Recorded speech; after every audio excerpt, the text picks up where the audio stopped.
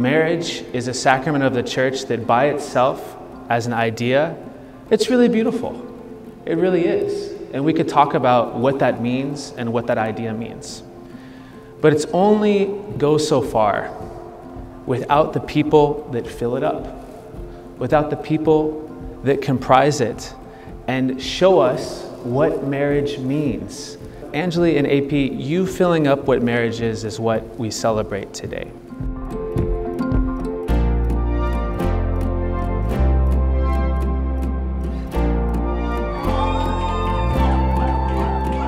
I'm so blessed that I have somebody of Anjali's caliber in my corner. She truly is the most compassionate, charismatic, am I right? Very charismatic. She's loyal and she's the most loving people I've ever met.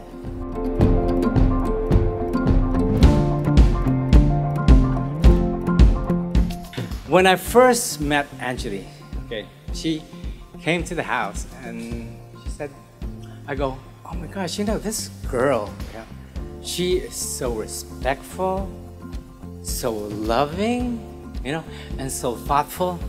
I go, I like this girl. Yeah.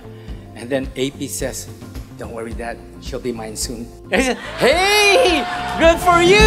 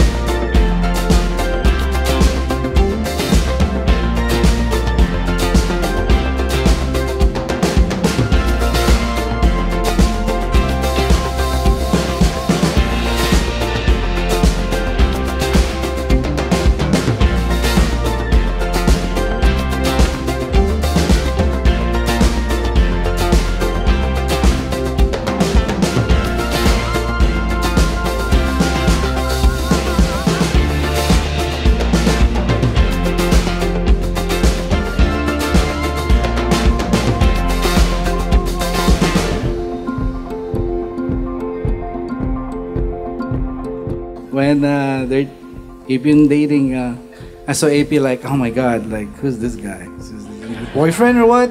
And I said like, he's very respectful.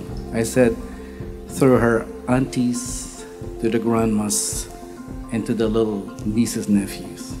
I said like, wow. I said, I've never seen somebody like this. Bless everybody. So, and I'm thankful for that, AP. Anjali and AP, I knew you both before you got together. I've really seen your relationship grow over the years. And I've seen you both support each other in chasing each other's dreams. And also, you know, consoling each other in times of need. And your love is truly patient and truly kind.